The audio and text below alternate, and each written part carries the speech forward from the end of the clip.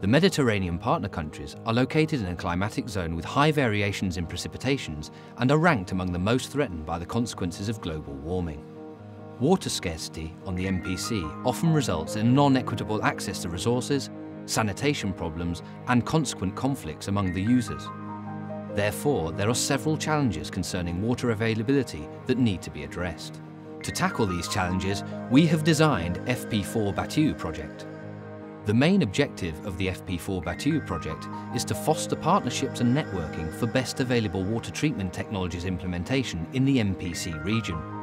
This is done by promoting the interaction between highly qualified members of the knowledge value chain on water treatment and the corresponding stakeholders community. In order to achieve the mentioned goals, the FP4BATIW project will perform several activities including market technology platform, water kick, entrepreneurial training and coaching, research to research mobility schemes, and clustering and cooperation activities. Reducing water resource misuse and environmental impacts requires a decisive societal and technological transition to an economy based on a sustainable relationship between nature and human beings. Thereby, coordinated research, cluster and innovation activities can improve the availability of water resources.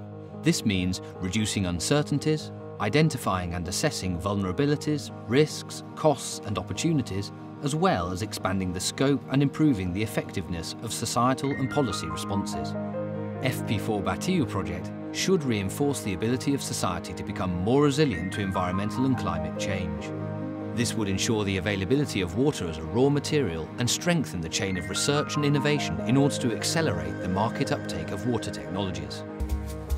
For more information, visit our website at www.fp4batiw.eu and follow us on Twitter, #FP4BATIW.